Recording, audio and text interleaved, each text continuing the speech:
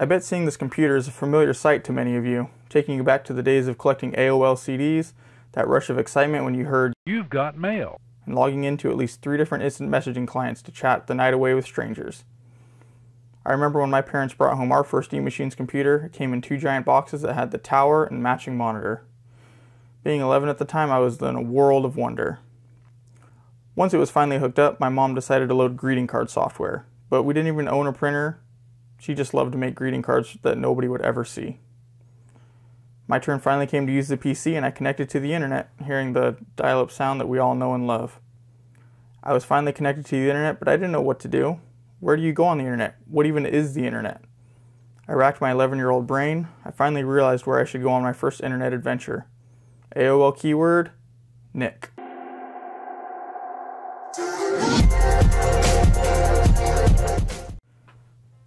The image of this computer has been burned into my brain for the last 20 years. I've never forgot that iconic "Never Obsolete" sticker.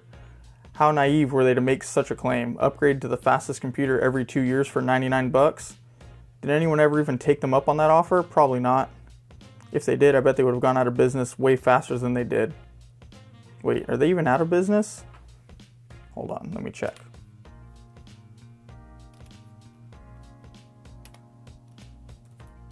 "2013. Yep. The sticker at the bottom proudly displayed the system specs, and seeing the computer every day, I quickly memorized the numbers.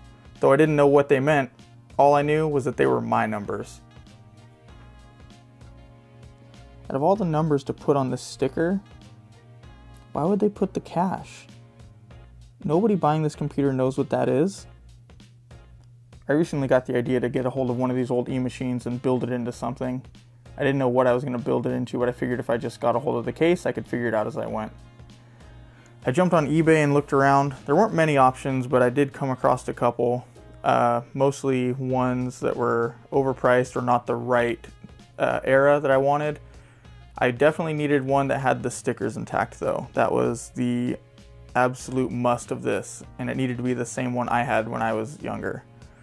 Eventually I found this specific one listed for way too much money, but it did make an offer on it, so I decided to throw a lowball offer, which was still admittedly too much money for this case. And to my surprise, the guy accepted it. I paid, and it showed up a couple days later. I'm sure the seller was happy to get rid of this thing.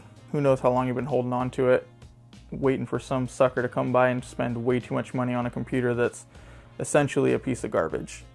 But those stickers, man, I paid a premium for them. When the case showed up, thankfully it was not beat up and in very good condition, aside from some random marks and scuffs. Another thing to note, there was no weird smells, which was quite the pleasant surprise. You never know what you're gonna get. If this came from some smoker's house, some old lady chain smoking or something, that would have been quite the deal breaker. But overall, just a little dirty. Needs a bit of touch-up, magic eraser. Nothing too major though on it, and I think it'll come out pretty clean. Alright, it's time to open her up and see what's inside. I've already removed the screws to the back, and this whole panel comes off that covers all 3 sides, the both sides and the top.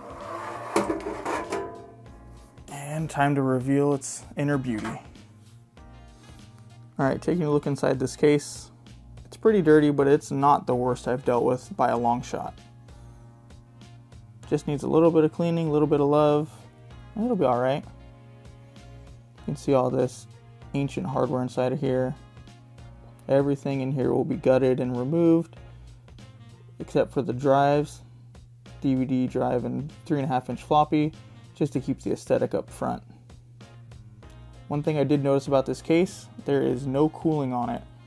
No fans to pull hot air out other than the power supply, which I would rather not have be my only exhaust fan, so I will be looking into options of mounting a fan somehow, but keeping it the OEM look. I don't want to mutilate this case or make it obvious that we've done anything to it. I do have a couple ideas, but we'll have to see what actually works once I get in there. Alright, before we can do anything with this computer, we need to get it cleaned up. See if we can make it look like it did when it came out of the box. Like I mentioned before, this case isn't in too bad a condition. It's just got some scuffs and dirt, and there's some random tape on it, so it should be pretty easy to clean up. Two things we're going to be using: just your regular cleaning wipes, and of course the Magic Eraser or Miracle Eraser if you're a cheapskate like me and don't buy the brand name. Need to take extra care around the sticker. This surprisingly is not in too bad a condition considering the age of the computer. I'm definitely going to make everyone sit through the full uncut version of this. Or maybe I'll release a director's cut after the initial video goes out. I hope I don't plan on using any of this audio because I sound stupid as hell right now. This and this are actual scratches in the paint, so there ain't no getting those out. This side, like the others, isn't too bad. Let's get us a new wipe. I don't even know if I'll need the Magic Eraser on this. Alright, just a couple minutes with some cleaner, and she's looking a lot better now.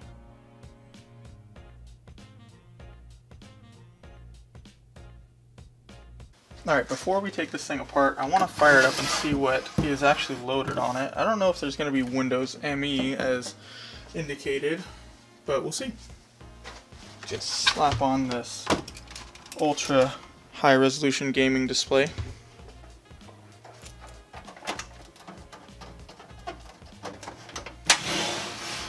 Alright, let's listen. Ooh.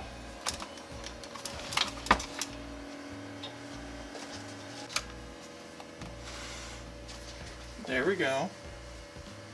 That's promising. That fan is ridiculous. Oh, there we go. So, sadly no Microsoft ME. Someone put Linux on this thing.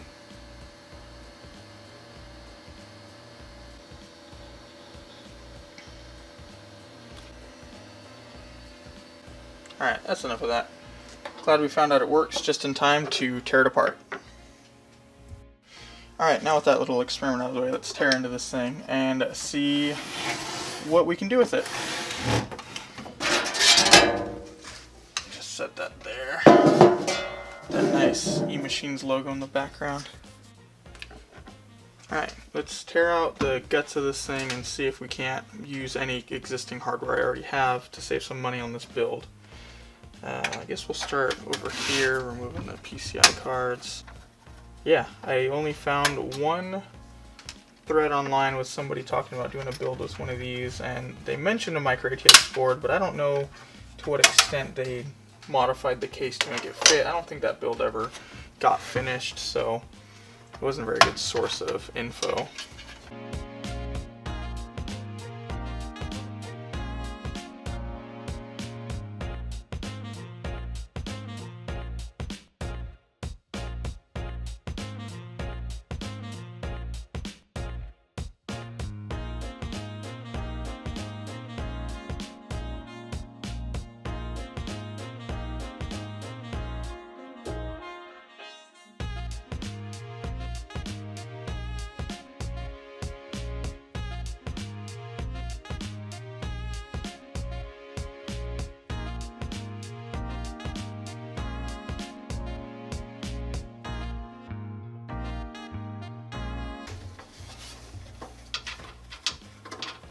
Don't even know if I'll use this audio. There we go.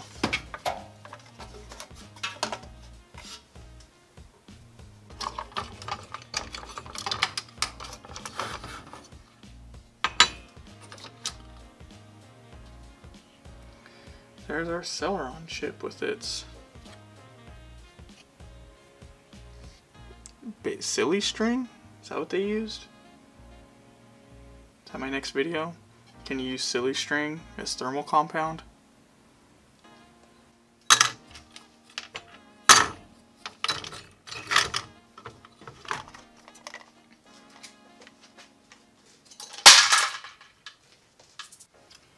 Alright, we got most of that stuff out of the way. Let's take a look and see if it's going to be possible to even put a motherboard in here, or if I'm just going to be wasting a lot of time. And this random case, it'll do.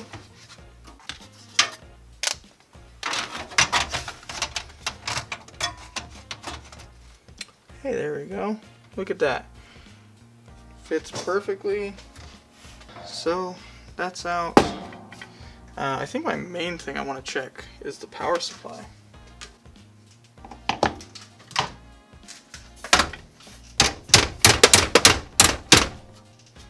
But if I can make this work, then that'll save me some money in the build.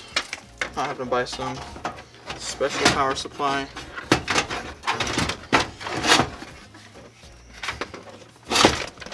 No, it just might. There's another tab I didn't bend out of the way. It's like they didn't expect anyone to ever put a different power supply in this thing.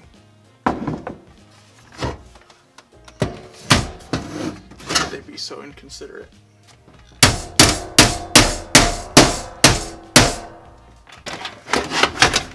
Oh, I think.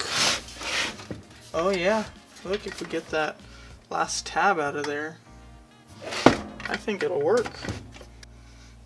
Alright, this tab right here, it looks like that's the last thing that's blocking that power supply from sitting up flush in there, so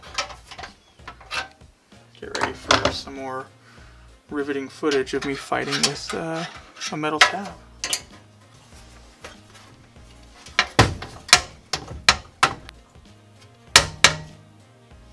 There we go. Alright, here we are. We cleaned it up a bit. Lots of sharp edges. I feel like I got cut all over. But I am confident we can get this power supply to work in here. Those two nubs need to be removed, and then it will fit, definitely. Alright, we're going to remove those nubs that I mentioned before that are blocking the power supply. These two little guys right here.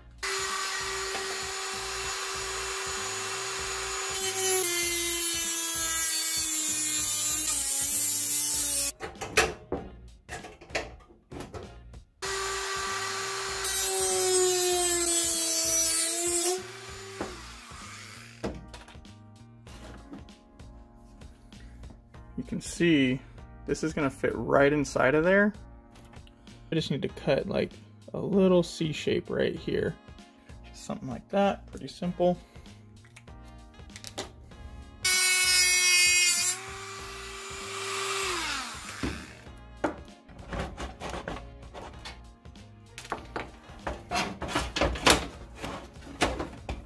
Look at that.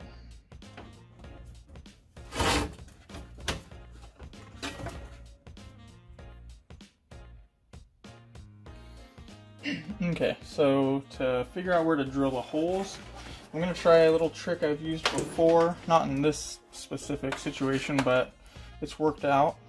I'm going to put some screws in here as they can stick out. I'm going to put a little bit of nail polish and touch it in the back, and then it should put marks on. This top hole right here, it looks like it lines up perfectly with this rivet, so I'm not going to drill that one. I'll just do the 3. I mean, 3 is good enough. This is also going to turn into a makeup tutorial channel after this.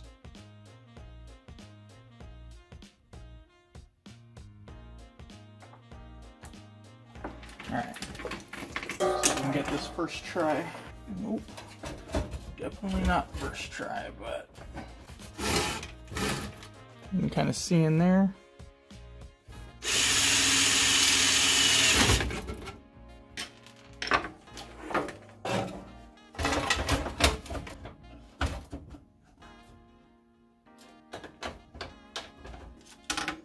Something like that. You know,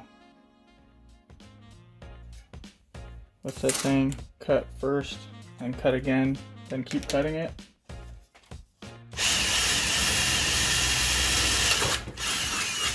There we go.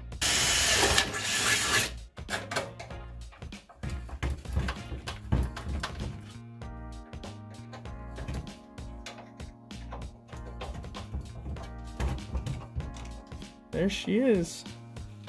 600 watt power supply installed in an old eMachines computer. This will be plenty powerful for the build I have in mind. In fact, it's going to be pretty overkill, but that's fine. I just had this power supply laying around. I don't have to spend any extra money on things I don't need to.